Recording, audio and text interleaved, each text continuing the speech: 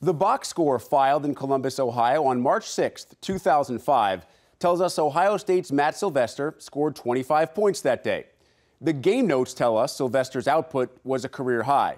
But only a first-hand account can tell us what it felt like to make a game-winning shot against an unbeaten top-ranked opponent. Jordan Cornett walks Sylvester down memory lane in this edition of I Hit It to Win It.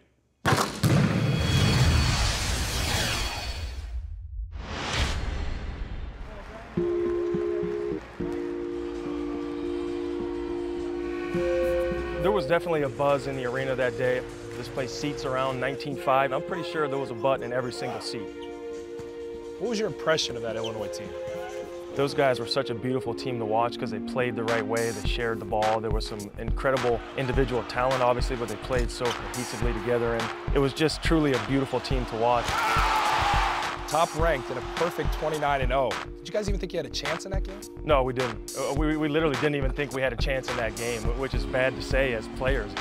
How much did ruining their perfect season factor in his motivation coming into that game? I think it definitely did. You know, we obviously knew that every media outlet in the country would be there.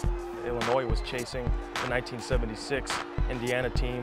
We went into halftime. I can't remember exactly how much we were down, but they just were commanding the game. Illinois led most of the game. It figured to be their day, but you clawed your way back late in the game. What was the difference? I think the difference was just toughness, and also I really think the stars kind of aligned on that night. You know, I think Illinois had an off night, and we, in the second half, had a great night. 18 seconds left in the game. You're trailing by 2. What's Coach Mata saying to you guys in that timeout?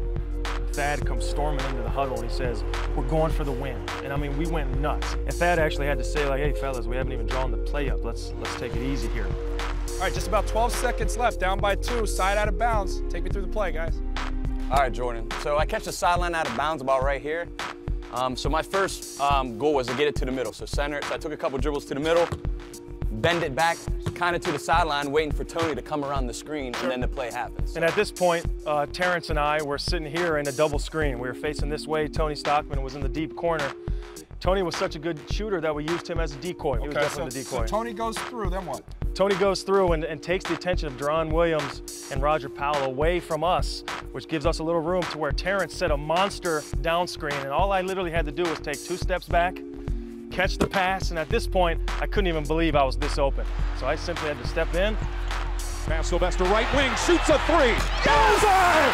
Matt Sylvester knocks it down as he knocked down the biggest shot of his life. And then I put my one finger in the air, and I don't know why I chose this, but that's just kind of what came to mind, and ran down the court and got ready to play D.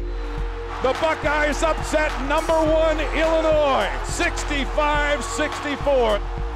Game's over, clock expires, students are running on the floor. What is going through your mind at that point? It's just kind of one of those days where the rim looks as big as the ocean, and you just have that feeling that anything you throw up is going to go in. And I don't know why that day was my day, but I'm glad I was able to step up to the occasion. I'm Matt Sylvester, and I hit it to win it.